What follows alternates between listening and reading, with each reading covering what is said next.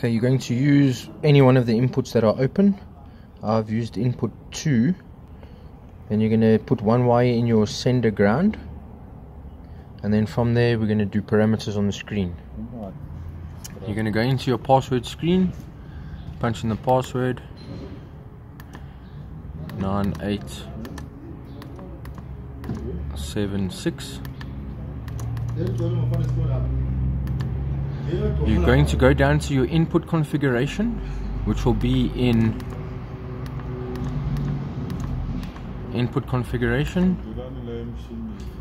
Go to function 2. I've used input 2. Your remote start, your action should be changed to 3, your sampling to 0, your latching to 0, your contact to 0, your switching to 0, and your delay to 0. Once that is set, you move on to the next setting. You will then go into controller configuration.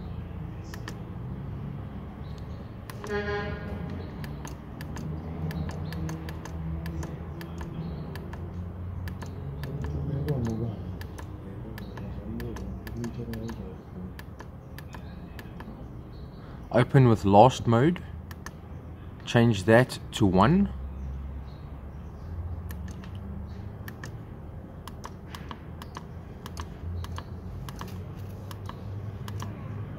Unit functionality must be changed to remote start.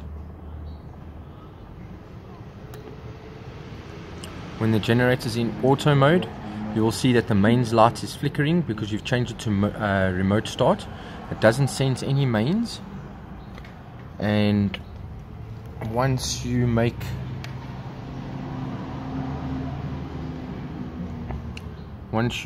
the contact,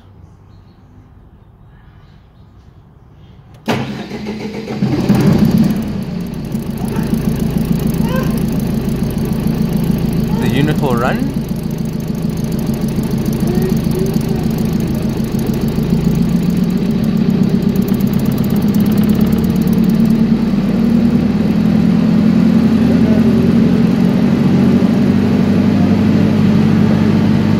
And once you break that contact,